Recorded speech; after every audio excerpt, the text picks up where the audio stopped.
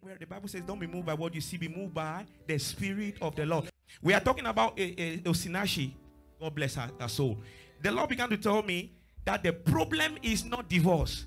The problem is that many of us, once we see a girlfriend, a boyfriend, we put the Spirit of God in the background. Then when we enter now, they start beating us. And then we say, God, where are you?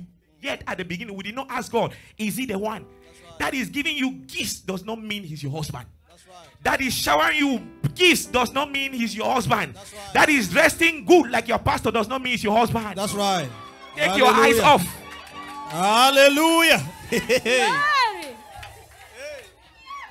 You see someone on TV is doing reality show. And you are saying, oh, he's so nice. What else will he be on TV? What else will he be on camera? If they put you on camera, will you not be watching? Yeah. You'll be very vigilant to make sure you don't make a mistake that millions of people will see and damn you bad. So that he's on TV portraying that he's good does not mean he's good. That's right. What is God saying? Amen. Because even the biggest of prophets can mess up. Samuel went to anoint who? You remember? Samuel went to anoint a king. And then he saw this fine bobo. Tall, handsome. He was well arrayed, well dressed. And he wanted to take oil to anoint that bobo. God said, not so. Not physical appearance. I don't look at the physical appearance. I don't look at what people say. I look at their hearts. Hallelujah. That's why many people have got into wrong marriages.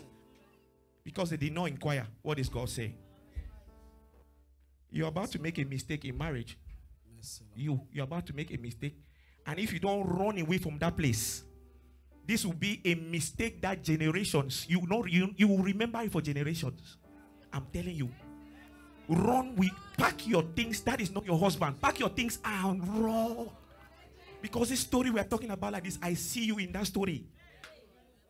I see. And if any man beats you and you are here, you don't even come and tell us. You are an error. You are not my daughter.